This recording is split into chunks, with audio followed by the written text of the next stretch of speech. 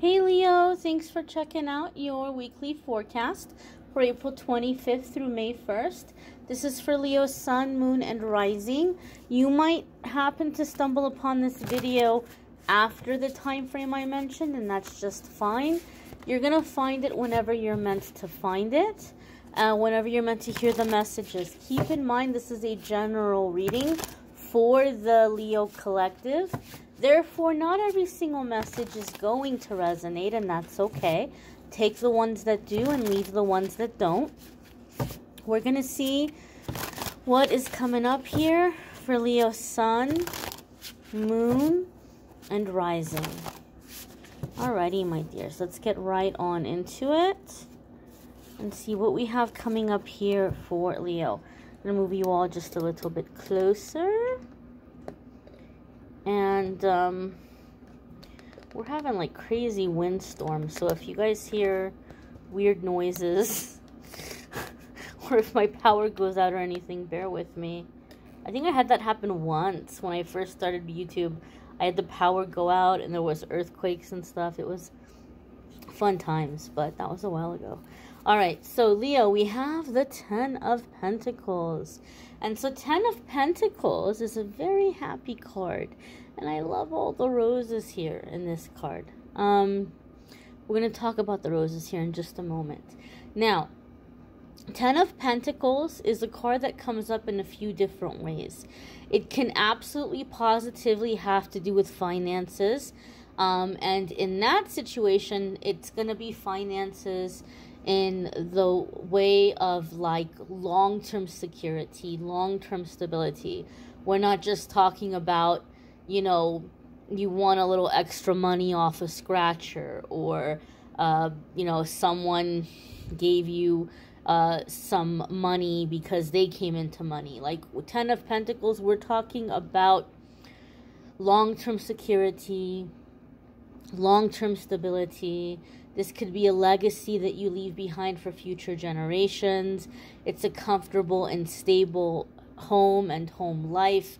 It's generations coming together, celebrating holidays and special occasions and traditions, a sense of home, a sense of family, a sense of celebration. It's a very happy card. So this is not only financial improvements, this is like a whole nother next level, right? This is breaking out of that energy of feast or famine. Money is always going to fluctuate, right? We hear that saying. It's not just a cliche. Money comes and money goes. There's truth in that.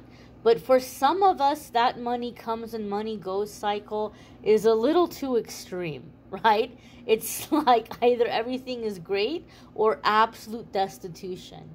And when we see the Ten of Pentacles, even though money comes and money goes, it's never that extreme. So like even on the quote-unquote bad months or bad weeks, you're not hurting that bad. You're okay. You're fine. You're stable. And so a lot of you might be healing your relationship with money in that way, where you're breaking out of that feast or famine. Ten of Pentacles also comes up when we're manifesting. Ten of Pentacles can be the things that we're dreaming about, the things that we're thinking about. We're seeing them take shape and come into physical fruition, you know, before our very eyes. So you may be seeing some of your manifestations come true this week. Those of you who've been watching my readings for a while, you have heard me say that I am an intuitive reader. I read the cards, but I go based on what I feel in the energy and what messages I hear or receive or I'm shown while I'm reading. But also sometimes the pictures and the cards jump out at me. And so I was mentioning the roses here, and the hearts are also jumping out at me. So roses to me is telling me that a lot of you Leos are going to have Archangel Jophiel around you right now, which also tells me some of you may be coming out of a very, very significant tower moment. Okay? Archangel Jophiel I sometimes refer to as the redecorating angel. Oftentimes she comes in when we're at a new beginning, and she helps us to like plan and create this new life and to bring beauty into our life. It's like you've taken out the garbage, and now she's here to help bring in new stuff into this energetic space. And so she also helps us with our thought process so that we're thinking more positive thoughts and that we're being more loving towards ourselves and our internal dialogue. So she's associated with roses. You may be seeing roses or being drawn to roses or rose fragrance. She's also associated with the color fuchsia, like a deep, deep, deep, deep pink. Maybe some of you are drawn to that color right now. But I do feel like a lot of Leos are going to be having help from Archangel Jophiel in the coming weeks as you're establishing this stability, which for many of you may feel like a new beginning. Okay? The next card that's coming up here for Leo is the Queen of Cups. And this could be water sign energy. So water sign could be Scorpio, Pisces, or Cancer. Okay? And I know that for a lot of people, you know, they might say, oh, well, Leo is not going to be compatible with a water sign. It depends. It depends on the placements. Okay? It depends on the placements. And I also believe that a lot of it comes down to how mature two people are and how committed they are to making something work. I'm not one of those readers who says this sign can never be with that sign. And even then, you know, we're going to put romance aside here because in the weekly forecasts, I want to focus more on you and your journey and less on other people. But this could be a water sign influence coming in here. Queen of Cups outside of love and romance or outside of wifey, you know, the message of like wife or mother. Queen of Cups oftentimes comes up for me in my readings when Spirit is saying that emotional self-care is crucial for you right now. If you're feeling stuck in your manifesting, if you're like, I don't know what I'm doing wrong, I'm being positive as all get out, and I'm visualizing, and I'm doing my vision boards, and I'm praying, and I'm doing my gratitude journal, and I'm constantly in gratitude, like, why in the heck am I not manifesting? Queen of Cups can be coming up to say that emotional self-care is crucial for you right now so that you're able to progress, to grow, to manifest. This moon is really jumping out at me right now, and some of you have heard me say in some of the other readings that the moon cycles lately have been intense. They have been kicking my butt. I am exhausted, and I'm sure some of you are also feeling those moon energies because they've been so intense. And the full moon specifically is a time that makes us very emotional. And Spirit is giving me a sense, Leo, that the thing that a lot of you are really having a hard time with, we're coming out of Aries season. We've already entered Taurus season. But this Aries season was very, very intense. And it's bringing out the truth. It's bringing out the truth like we have never seen it. And people are showing themselves. People are showing their true colors. I know me personally in my life over the past couple of weeks, I have had people volunteer information to me or confess things to me I didn't even ask them about. And this is like, some of it's really dark stuff that like left my mouth hanging open. You're like, wow, you never really know somebody. Right? Like, I was grossed out. I was like, I don't want to be near this person. This is so messed up. And I feel like, Leo, a lot of you are having this experience where you're seeing the true colors of people in your life, or you might have an experience like I had where somebody's like, hey, let me tell you what I did one time. And you're like, okay, yeah. And then you hear it and you're like, oh my gosh, I wish I didn't know that. I wish I didn't know that. That's so messed up. And so I feel like, Leo, some of you are like really having a hard time with that, because I feel those of you who are having a hard time with that, integrity and character are very important to you. You may pride yourself on your character and your integrity, and you may like to think that you surround yourself with people who have good character and integrity. And I feel like some of you are very discouraged right now at what you're seeing in the people around you or what you're seeing in the world, where if you're not careful, some of you may entirely lose your hope or your faith in humanity. And the Queen of Cups is saying, allow yourself to process these feelings. Don't bury them. Don't stifle them or repress them with false positivity, where you're like, well, I'm not going to be negative and I'm not going to dwell on that and I'm only going to think happy thoughts. No, When we do that, we bury stuff, we push it down.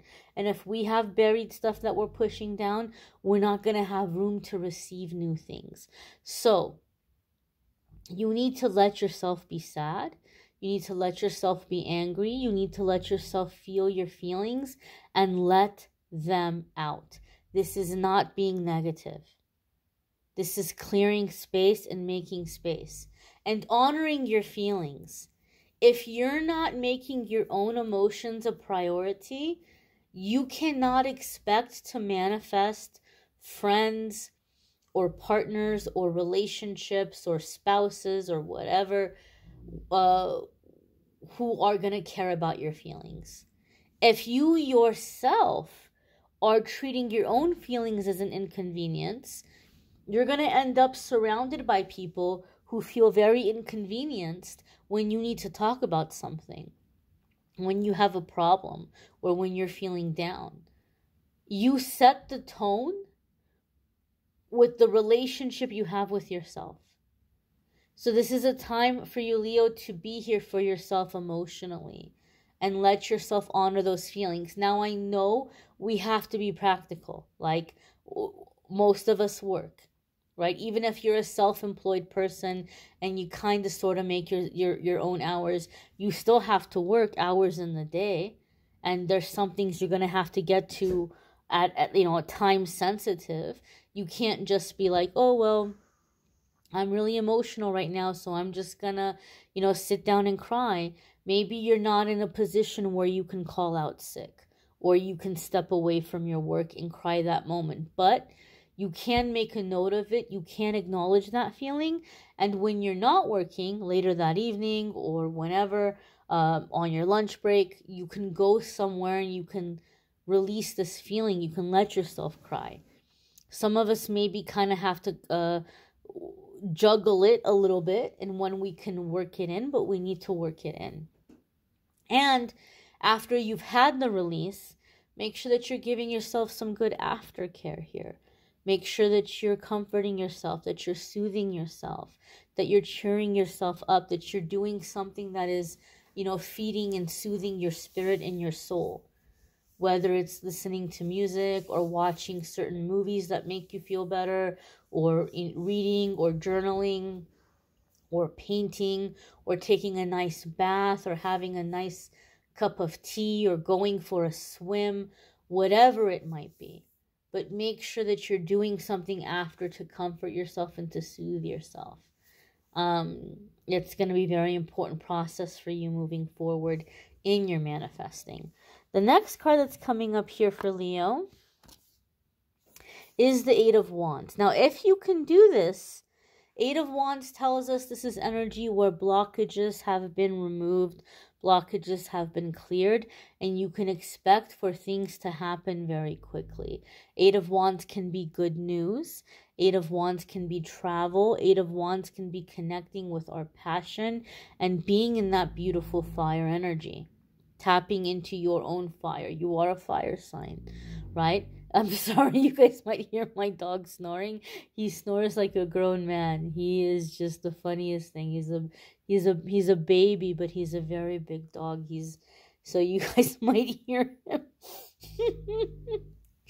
I don't know if the mic's picking it up, but the Eight of Wands here is going to be really fast moving energy, being connected with our passion, being enthusiastic, being excited. There can also be a sense of travel. So maybe some of you are manifesting the opportunity to travel. I do feel some of you may also be wanting to find people from your past and you're wanting to reconnect with these people from your past, and you're open to however it might be. Like, you're open to if it's just a friendship, or even if they don't want to talk to you, you're even open to that.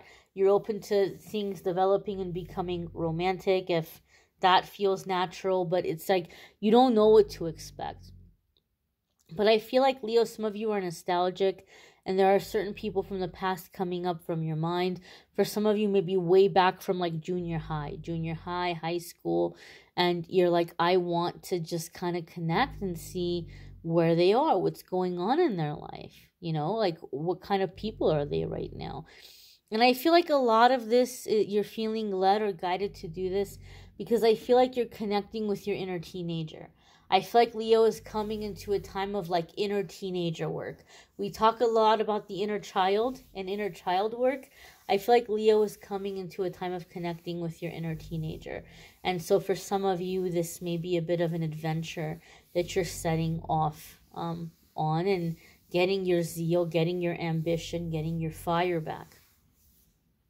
The next card that's coming up for you all is the Temperance card. Now, this could be Sagittarius energy. Some of you could be dealing with a Sagittarius. If you have a Sagittarius placement or placements, there can be big changes and big shifts happening for you in those areas of your life or in those houses. But the Temperance card is also a card that tells us of divine timing.